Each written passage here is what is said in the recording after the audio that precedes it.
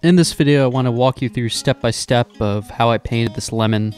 As usual, I start with a drawing on the canvas. I'm working from life. I have a picture of my setup there on the right, as well as the poster study that I did. I'm not exactly sure where I want to place the lemon at first, so I'm kind of moving it around here on the drawing. It's not good. It's not super confident, so this is not a drawing I was super proud of. Luckily, it's going to be painted over. But in general, I want to have a very clear drawing that I'm working from with nice, confident lines. And I was moving around a lot here to try to find my object. So in a sense, the drawing did serve its purpose, but would have rather it gone smoother. So with the drawing complete, I move on to start laying in the first colors on the final painting, and I'm just starting along the edge here of the lemon, and I put in a little bit of the background to check my values, and I'm just going to focus and work slowly on just getting this edge working, and then I'll try to turn it into the lightmost facing plane. So when I'm mixing, I'm mostly using a mixture of yellow, a little bit of raw umber to dull it, and then I'll add in a little bit of burnt sienna or a little bit of cadmium red to increase the chroma, and that'll just make a more rich color than, say, if I was using yellow straight from the tube. I try to never use colors straight from the tube. I think that looks terrible. I always mix something into my colors. It felt like along the edge of the lemon, I was kind of seeing this like more orangey color, and I wanted to like push that and sort of exaggerate that a little bit in my final painting. So I was thinking about that a lot while I was working on this edge. Like, I'm going to get the value down and I'm going to work that orange in. Right here, I'm painting in that sort of exaggerated orangey color, and I'm going to paint it in everywhere that it makes sense just to unify it and make sure I'm like selling the effect. And I think you're not even going to notice it in the final piece, but it's going to make all the other yellow around it just shine that much brighter. And I think this orange is going to really set up that lightmost facing yellow plane. It's just going to make that high chroma yellow shine all the more brighter if the area around it has also been exaggerated a bit in chroma. Once I get these main forms down, the edges turning into the lightmost facing plane, and then the lightmost facing plane turning into the Terminator and the shadow side, then I can start adding in the surface detail. And I consider highlights part of the surface detail, but I'll usually put those in first because there's the added issue of the highlights being the brightest part of the object. So I want to make sure I get those in so I can check if all my values are working first.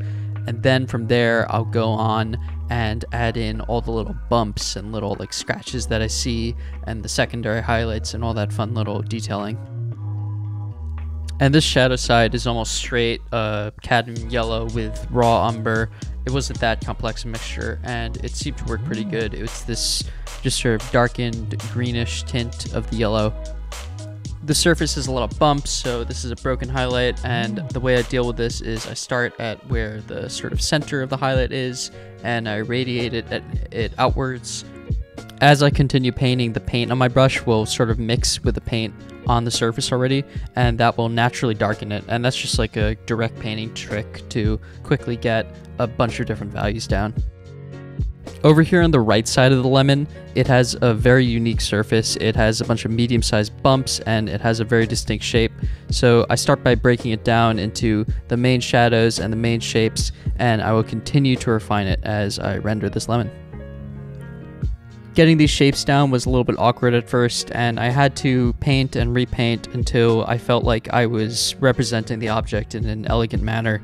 This sometimes happens with awkwardly shaped objects where you just gotta paint and repaint until you find something that looks good. And just in general, I try to be very critical of everything while I'm working, and just as soon as I put a mark down, like kind of second guessing it and seeing if I need to go back and redo it. And this is a very satisfying way of working for me because I can appreciate the good stuff, and if there is some bad stuff, you know I need to like go back in and like redo it. So here we are adding in the reflected light along the bottom edge of the lemon, and this reflected light just has to do with the plate, which I'll paint in later on. It sort of has this patterning that blocks out the light on either side except for the direct center of the bottom of the lemon, and that was kind of intentional. I put the lemon in the middle of the plate, and then I saw that light effect and I was like, oh cool, let's keep that in, and let's not like move the lemon and I think it's just important to play with your setup at the start and just, you know, try to create like some interesting moment like that. And as I finish up the left side of the lemon here, I can move on towards the little detailing phase and all the fun little scratches and bumps and, you know, giving it that final push. And it's important when I'm adding detail not to blur anything. I'm just adding more, so I'm keeping any sort of like plane changes sharp and clear. I'm not making my values fuzzy or messed up. There's still shadow next to shadow, light next to light, except these changes are just a lot smaller now on scale. And just for example here, to make a scratch, I'll put down a sort of light highlight, I'll add the dark side of the scratch, and then I'll blur that into the main light side of the lemon. And that's the fundamental element to all of this painting, is getting that light and dark value working first, and then you could play with shape, color, etc. And I just want to point out at the end here how I stayed very far away from white in the lemon. There's no white highlights. We still have a lot of the value range to work with, and that will come in handy later as we get onto the plate, because the highlights on the plate were way brighter than the highlights on the lemon. And it's important when you're first starting the painting to look at your setup and think, all right, what are the brightest highlights, where are the darker highlights, and establish that hierarchy. And when painting the ceramic object, you know, it has a pattern on top that I'm going to get to later, but it needs to read as a form even without that pattern. And if it does that, I know that I did an accurate job, and I keep pushing it until it reads just fine without the patterning, and then I'll go in and add the patterning on top. And I continue to make refinements until I think the plate is good. I finish the background, and then I could finally do the patterning. So this was a pretty slow process. I would put down a line sometimes, and I would take the color of the plate, and then I would subtractively go back into it. It was a pretty new experience painting this sort of detail. I usually just try to imply things, but at this size I couldn't get away from it. I would go over these lines over and over until I found them to be crisp, and it wasn't really about getting a spontaneous brush mark, but really a refined edge.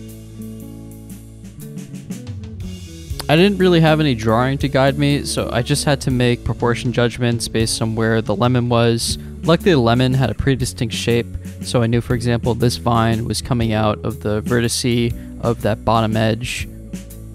After getting that first mark down, everything can kind of be compared to where that first vine was, and I could keep building up a repertoire of marks that could inform me where the next mark was going to be. And while I was painting this, I couldn't help but notice I had gone a little bit too dark on the reflected light side of the lemon, and I go back and enlighten it. And as soon as I did that, I couldn't help but feel I had like ruined it, like it was flattening somehow in front of me. But I just had to kind of trust what I was seeing optically and try to go back and make the corrections I could. So I know the core shadow has to go down a little bit now, and I also wanted to increase the chroma of that reflected light, and I was trying the orange, so I go back and forth with that a bit at the end. So it'd be super boring and repetitive if I commentated every single vine like this, so we're just going to go into super speed mode and just speed up through the video footage. Sometimes I'd make an error and I'd have to repaint the plate over it. When I got to the edge here, I had to really paint optically because I had no idea what was going on, so I just kind of like copied the sort of like blurred marks I saw. I'm kind of like looking down in a slope. When I got underneath the lemon, the left side was fine, but then I struggled quite a bit getting the right side down. It just had a different pattern. Also at this point I noticed the pattern wasn't actually symmetrical, and I was kind of just like, huh, because I had assumed it was a symmetrical pattern. I hadn't really looked carefully at it until I got to this point in the painting. One last little trick in my bag here, I ended up darkening that slope facing us that we're looking down at.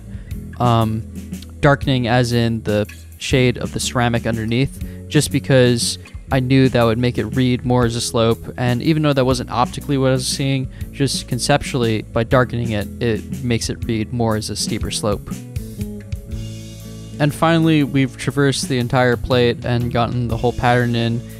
In this final stage of the painting, it's all about just stepping back and seeing if there's any final thing you want to change. I think I added in an extra vine really quick, and that was pretty much it.